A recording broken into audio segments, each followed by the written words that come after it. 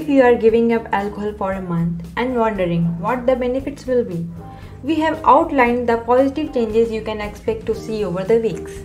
Here is how it played out.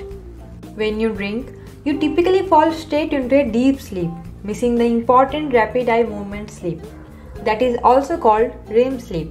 While you are supposed to have between 6 and 7 cycles of REM sleep a night, you typically only have 1 or 2 when you have been drinking.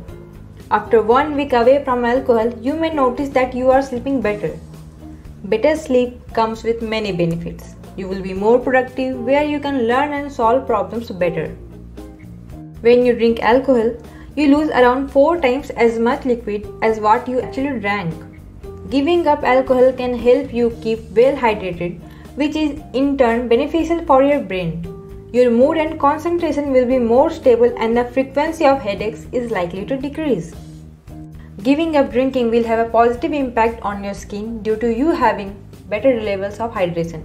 As more water will have been absorbed rather than wasted, you are likely to have more hydrated looking skin as well as reduced dandruff and eczema, which are dry skin problems.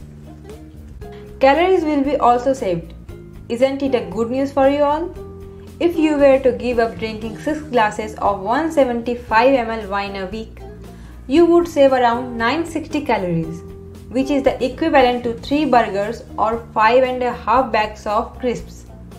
As the calories in alcohol can cause you to gain weight, giving up alcohol can help you to reduce your weight. It is obvious, right? Drinking too much alcohol can cause your blood pressure to rise over time. After 3-4 weeks of not drinking, your blood pressure will start to reduce. Reducing your blood pressure can be crucial as it can help to lessen the risk of health problems occurring in the future. Removing it from your diet for 4 weeks can also help to improve your liver function, as your liver will start to shed excess fat. If your liver function is not too badly affected by alcohol, it can recover within 4 to 8 weeks only. With the liver playing a part in over 500 vital processes, you also give your body a better chance of removing contaminants, converting food nutrients, storing minerals and vitamins.